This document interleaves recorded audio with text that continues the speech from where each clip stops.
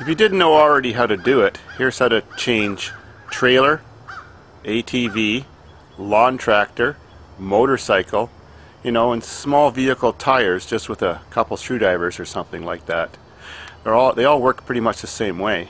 First of all, there's three kinds of bead styles. The first bead style is the tube style tire. It doesn't have very much of a bump or anything on the inside of the rim to lock the rubber bead of the tire to the outside of the rim. It just can be slipped right off by just stepping on the edge of the tire, and it'll separate the tire from the edge of the rim.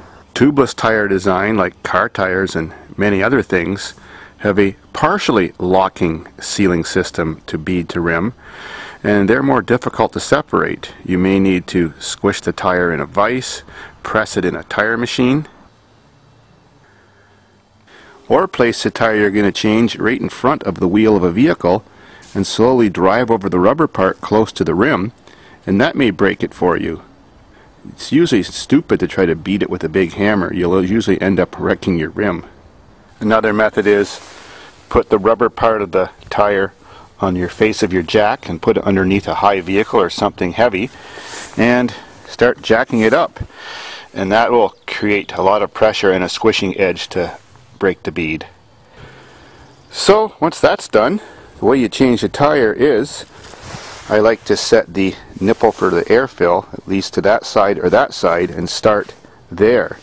So you step on your tire and you get the bead to drop to the lowest pocket inside your rim. Then you get a pair of screwdrivers, and if you have no tube in there, you don't have to worry, but if you have a tube, you have to be very careful not to prick your tube. It's sometimes very important not to have that nipple either on the business area here or where you're working when you're starting. It gets in the way, and it sometimes causes you not to be able to get your bead to drop deeply into the pocket, or if you have a tube, it causes your tube to stick up there somewhat and your screwdriver will catch it and damage it. So now I've got it stepped on, and I've got my screwdriver carefully in there in case there's a tube, and I've got a lip pried up. And then I just get some soapy water or something, or spray 9 or something like that, and I lube the edges, like so. Now by taking small bites of the tire at a time, I start to unpeel it while still keeping the pressure on the other side to keep the bead into the deep groove. It may be also necessary sometimes to, say for example, pinch your rim a little bit with a vice grip right there to stop the tire from slipping around at the same time you're unpeeling it off or peeling it back on. Well, that took about 1 minute. It's all peeled. If you have a tube type tire, you only have to peel one side off. You can just lift your tire up and get enough space in there to get your hand in there and get out the tube. If you want to completely take the tire off the rim, it's best to just flip it over like I did now and work from the back side and stick your screwdrivers here and there and pry the tire off that way. The second side always comes off a lot easier. My tire had a tube in it. That's the way I want it to be.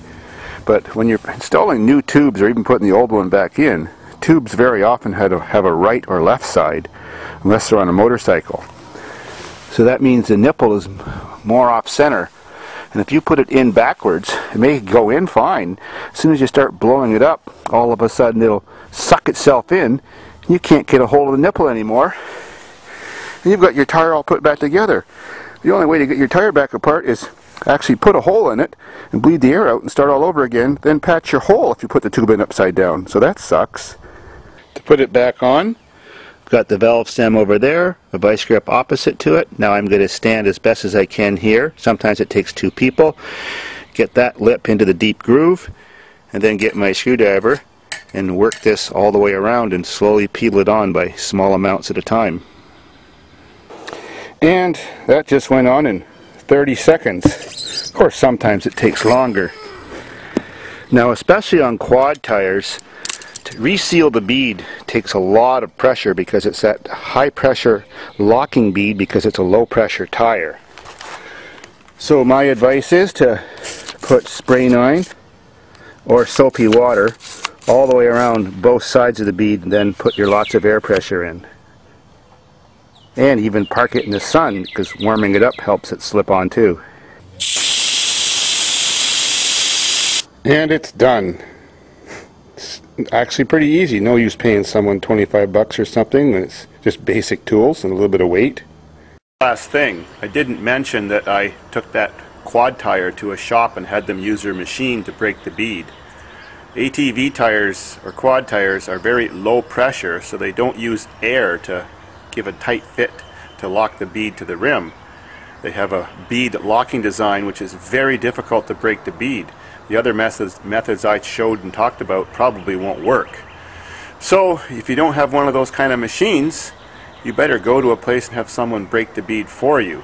They have this kind of high pressure locking bead because the tires are low pressure, and if you're doing hard cornering, you don't want the tire to all of a sudden flip off the rim and then roll your machine.